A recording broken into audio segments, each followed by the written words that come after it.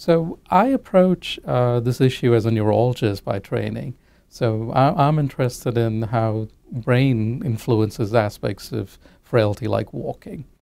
This particular participant is in one of the few laboratories in the country where we are able to measure both gait and brain activity at the same time.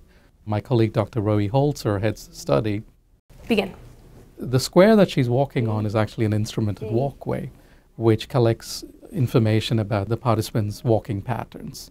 It not only tells us how fast she's walking, but also tells us how big the stride lengths are, how far apart the feet are, and also this interesting concept called variability, which is that each stride is not exactly the same, and that difference between strides also contains a lot of information.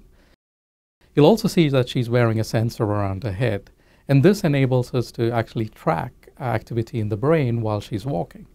What I want you to do is walk around the mat at your normal pace. And she's walking at a normal pace, so you can see that she's walking freely and she's taking regular strides.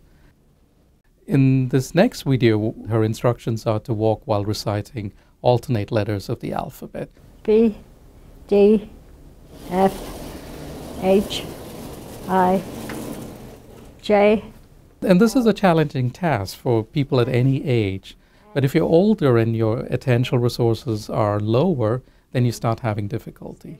With this participant, if you watch carefully, you'll notice that at certain points, she slows down and she repeats certain letters while she's doing this task, indicating the increased cognitive demands placed by this task.